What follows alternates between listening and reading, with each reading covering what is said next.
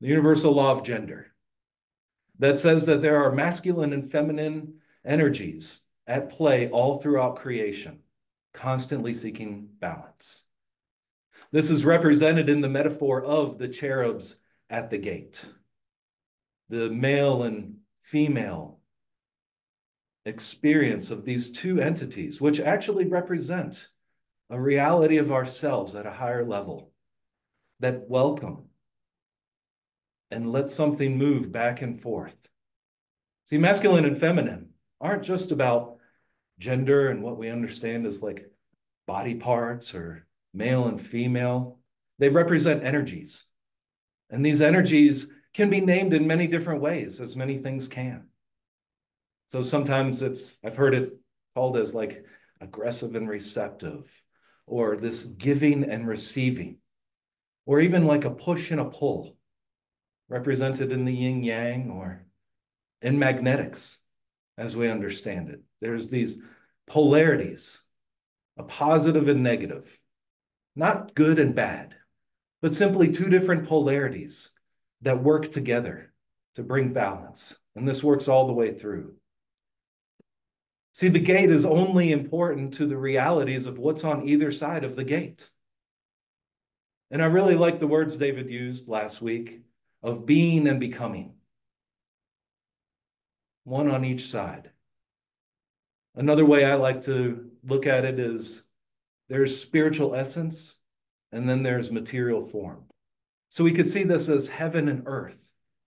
And these cherubs, these angels, these dimensions of ourselves are meant to actually be this in-between point between the material form and the spiritual essence of being, of who we are. And to provide a portal with which these two can connect. And that is, in some sense, a way of describing our role as an emissary of divine light, of being inside this space of this portal between the spiritual essence of being and that which is becoming through time and space in material form. And that's also what we've been exploring in our attunement class. That's also the lack of it is one of the main things I see is what humanity has struggled with over centuries and eons, relating only to the material form without a true recognition and respect for the being and essence that lives inside of every form. We had a beautiful exercise of looking into the eyes of another as an angel. And I know that every person who did that experienced the pure being behind the form of those eyes.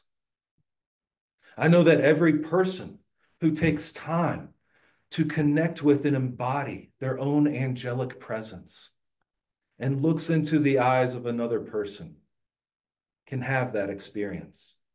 But it's not limited just to people or animals, plants.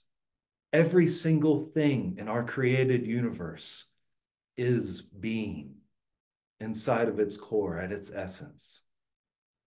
And as we come into the space of recognizing the being within all things and relating to that through the being of the divine presence that we are and living in that reality, we are automatically being in attunement, bringing attunement, sharing attunement, being that space within the gate or the doorway that connects two worlds, knowing they are the same. We lift up in vibration in that way through our love. May this be how we live in each and every day.